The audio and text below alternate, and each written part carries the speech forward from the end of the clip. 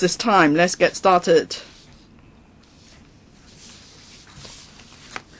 This is the meeting of the Subcommittee on Port Control Cargo Working Areas Amendment Regulation 2016. Item 1, election of chairman. In accordance with the appendix to the House rules, we follow the procedure for electing the chairman. May I invite nomination from a member verbally, and valid nomination must be seconded by another member, and the nominated member must accept the nomination. Nominations, please. I nominate Mr. Wong Teng Kwong. I second. Okay, I'll accept then. Let's get it done quickly.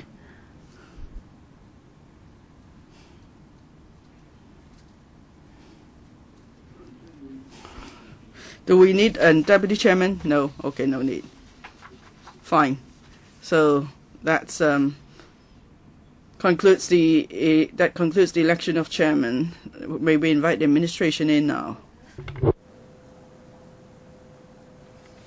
Hảo. Đấy,早晨。哇，好快啫喎，今日咁多位。Well, it's going to be quick with so many of you attending the meeting.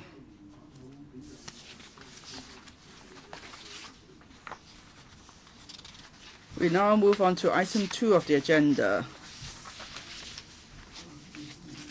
From the administration, we have Ms. Joey Lam, Deputy Secretary for Transport and Housing, Mr.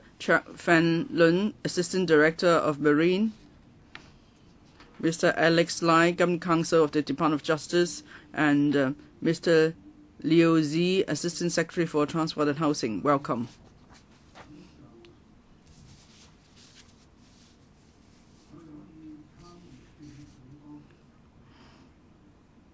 Members may refer to the Legislative Council brief provided by the government. That's file reference THB PML CR 8/10/40/1.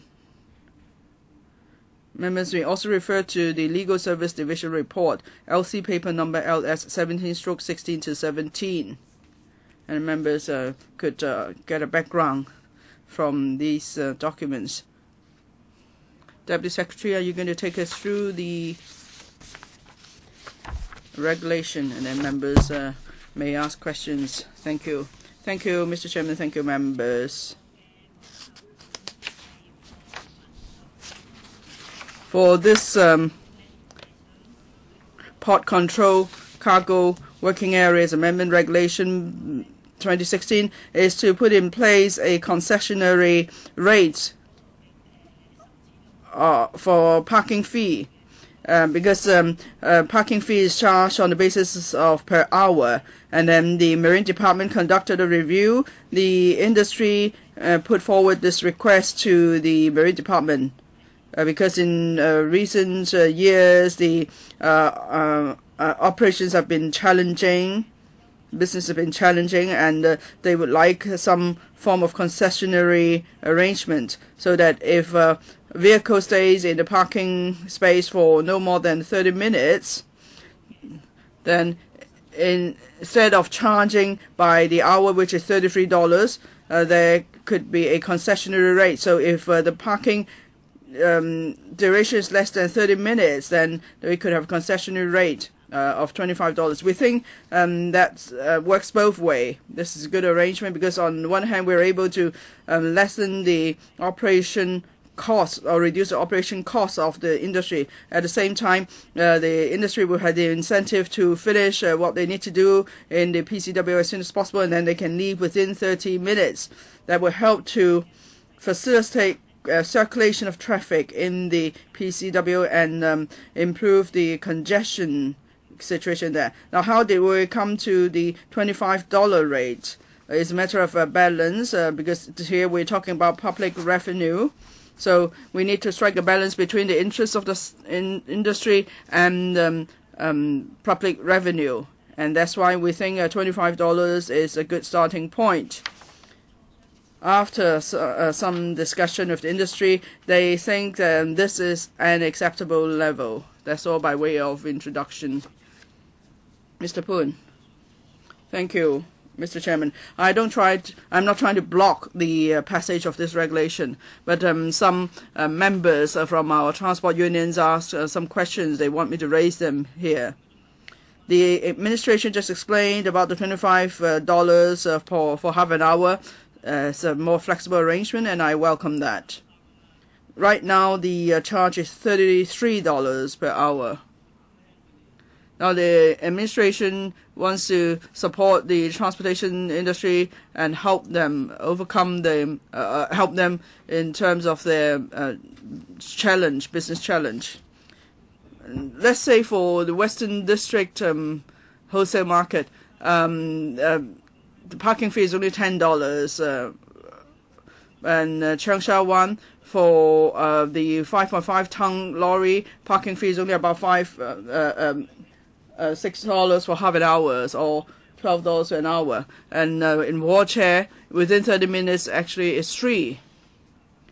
So is there further room for reduction? Now you say you propose here half an hour $25, and you say you try to strike balance between $22 and $28, and so $25 is the starting point. But and then people ask, how come you don't take $16.50? Now you've done a survey for 7% of the people who go into the PCWs, they will leave within 30 minutes. I wonder if you have done any analysis or comparison, say 30 minutes, 45 minutes, and so on. So it's a pro rata rate. And sometimes if people want to rush just to save $8, that could be dangerous. So they ask for this half-hour rate. Because for the food wholesale market, their fee is so much lower, $6, $10, half an hour, and so on. It's much lower than yours. So that's the first question. The second point is, now if you now set the fee as $25, then that would be the basis. When you make adjustment, of course, it will go up further only from $25. Will you give an undertaking that in future you're not going to use this concessionary rate as the basis for adjusting the hourly rate in future? Those are the two questions for the time being. $33 an hour. That's been the rate since 1999. Of course, in different car parking lots, because of the location, the fees will vary. Here, this is the PCWA, and lorries come here probably for a different purpose. That's why since 1999, the rate of $33 has been enforced. Your second question. For the first half hour, $25, that's what you're proposing. And then maybe in future, because half an hour is $20, $5, so next time when we adjust the fee, we will make it $50 an hour. Now, definitely we don't have such intention. Okay, so we put that on record. The Bureau has made it clear about this point. Anything else from you, Mr. Poon? Now, you said you considered a range between $22 and $28, but on what basis did you work out the fee of $25? Yes, you said since 1999 you've been adopting the rate of $33. And of course, adjustment could go up or down.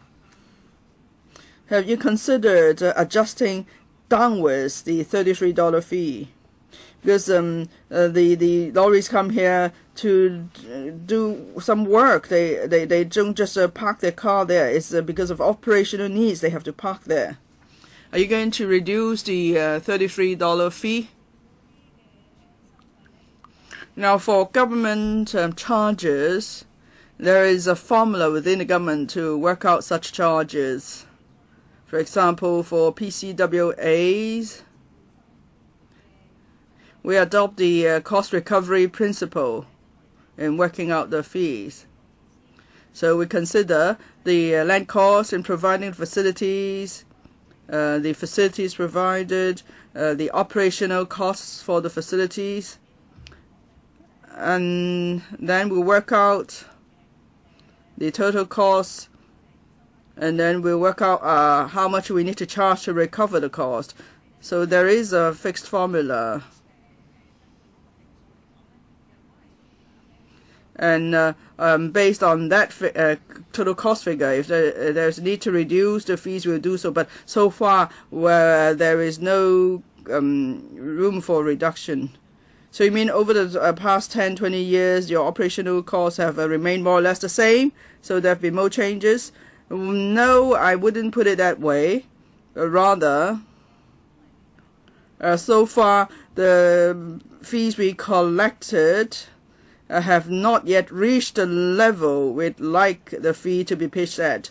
But of course, government doesn't want to increase fees at random. That's why for over a decade, fees haven't been increased.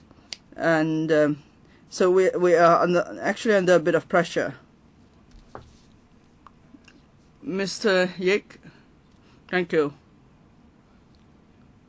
Well, the government officials have been involved in discussion with the industry for a long time now. The industry has been asking for a half-hourly fee for over 2 decades, and finally, this is the first step forward.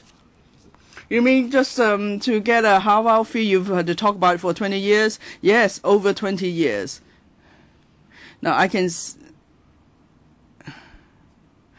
see why the government insists on this level of fee. Perhaps I can explain to Mr. Poon after the meeting. Now, okay, the industry has accepted this proposal, but doesn't mean that they're happy with it.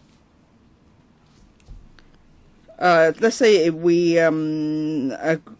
set the fee as $25, we can monitor whether more vehicles are leaving sooner. If that's the case, that could achieve the purpose. That means more room is freed up in the tight spaces in the PCWAs. If, say, after a year we find that actually helps providing more space, then maybe the government could consider revising the fee down further. So I want to put that on record.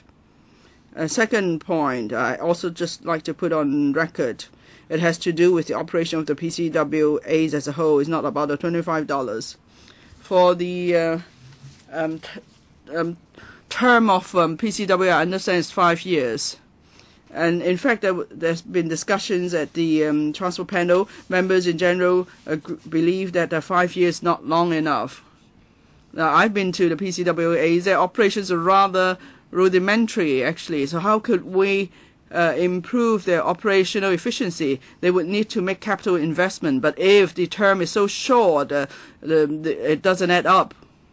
So, in accordance with the existing legislation, at least the term should be 7 years. But if it could be extended further, it would help their operation. That's one other point I mentioned at other meetings. I'd like to raise it here. Now, let's say they tender and they win the tender and they get the they are given a grant, and then there is a deflator index for working out the rental. Now, I've tried to find out what that is, but I think it's a problem to use the deflator as an index because we're talking about the expenditure of the government. Let's say what if the next SE said we want to start 2 more bureaus, or there are not enough policemen, so we need to expand the team. But then that will add to the cost of the government operations. But then what has that to do with the PCWA? So if you use such index for adjusting rentals of PCWAs, well, I can't accept it. Now, for inflation is 2.1%, and then private consumption increase is 1.2%. That's about it. For the government expenditure index, that's 3.3%, so it's higher than inflation. So I don't quite get it. Is it because certain businesses are more affected by inflation, or unless the government is saying that we are deploying more people to the PCWA to man the areas, then I can see it, but that's not actually the case. So for the criteria for setting the rentals, perhaps you need to revise them because it's not fair to the industry. Okay. So that's your comment. We'll put it on the record. It's not directly relevant to this regulation under consideration. But still, we would like the Bureau to take note of that. Let's move on to clause-by-clause scrutiny. That's straightforward. Marked up copy. Section 415, I think there's some amendment. Now, for Section 1 of the regulation, which is about the commencement date, the 30th of January, we would like the measure to take effect as soon as possible so the industry could benefit as soon as possible from this concessionary rate. The second amendment is just about how what amendments do we make, and the third point is the actual amendment. And we have added item 2, that is for the first half hour. The fee is $25. The rest remains the same, $33 per hour thereafter. Or if they park there at night, for the whole night is $85. So it's the same as before. That's all. So members, are you all clear about that? I think so. Very soon we are done with the meeting. AOB. Just want to check with you. Do we need to see deputations? I don't think so. That can be waived. And then a word about our timetable. The scrutiny period has to be extended to the 8th of February. And for us to move amendments, the latest that you have to put them in would be the 1st of February. As to the reporting to the House Committee, since we have completed the examination of the regulation, so we have to report to the House Committee on the 20th of January 2017. I don't think we need a second meeting, so no need to fix a date of the next meeting. Nothing under AOB, so meeting adjourned. Thank you. Thank you, Chair. Thank you, members. Thank you.